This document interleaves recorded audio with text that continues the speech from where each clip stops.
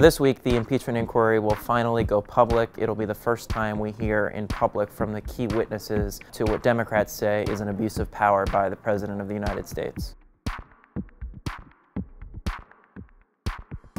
The public hearings are expected to last around 2 weeks, and then after Thanksgiving, the Judiciary Committee will start formally considering articles of impeachment. But you're going absolutely nowhere. Don't worry about it. So impeachments, by their nature, are a public airing of allegations against a president of the United States, and the public hearings are Democrats' best chance to make that case to the American people, bring them along, essentially, and to lay out that evidence clearly and concisely so that they can sort of drum up public support for what they're trying to do. The first witness we'll hear from is William Taylor. He's currently the top American diplomat in Ukraine. During the closed-door testimony, he was the first witness to directly tie the president to a quid pro quo with Ukraine, involving not just the military aid that was withheld, but also a White House meeting between President Trump and President Zelensky. The second witness is George Kent.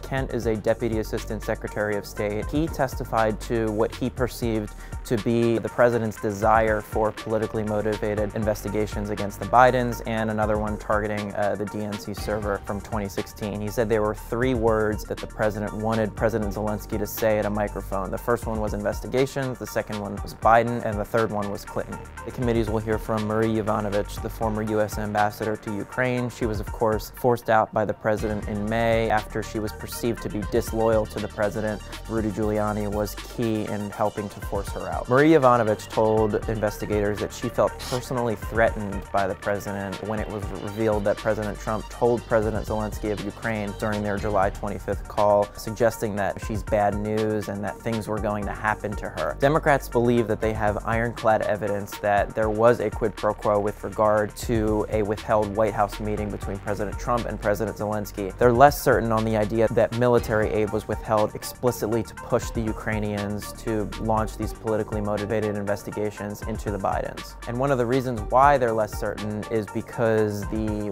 White House budget officials who could shed light on the military aid, namely why it was withheld and what were the internal machinations behind the decision to implement it and how it was implemented. In other words, the only people who could shed light on that are the people who have not shown up for testimony. If the House ends up impeaching Donald Trump, the Senate must, under its rules, hold a formal trial. Senate Majority Leader Mitch McConnell has already said that he has no choice but to hold a trial. Based on a Senate rule on impeachment. As of right now, it looks like the House is on track to impeach the president, but in terms of removing him from office, that is a much higher hurdle for them to clear.